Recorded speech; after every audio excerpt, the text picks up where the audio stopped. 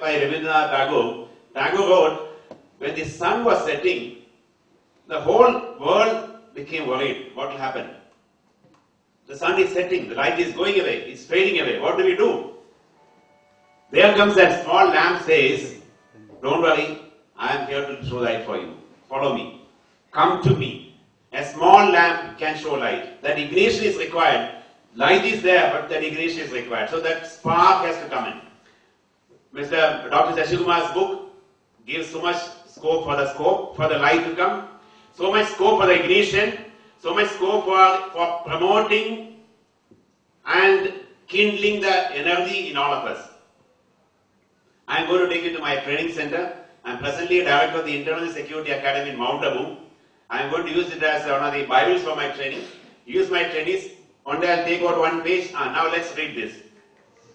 That's why every page is energy. Every page has got energy. So I am use energy when I go to my training center. I am sure all my trainees, not youngsters, officers who come into service, I am sure they will all be benefited. Well, book is on practicality and it has been done so well. It has been done so well.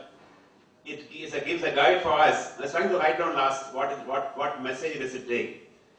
It gives a message that from talkers we can be doers. All of us talk. From talkers we can be doers. From doers we can be performers. From performers we can be achievers. And from achievers we can be reformers. That's the message of the book. It is simplicity, and I can read pages and paras which really speak about a profound philosophy. Best wishes to Dr. Shashikumar. I wish, I'm happy that he is still writing books and trying to produce film out with the esteemed person here, Ms. Philip. More books, profound teacher. He is an erudite intellectual, and I'm sure in his activism, in his own style, he has indeed made our life very simple. I'm with him. I wish him all the very best. The last portion really touched me. Amantram aksharam nasti. Nasti moolam anaushadham. Ayogya purusho nasti. Yoyagaha tattva dullabha. Did I read properly?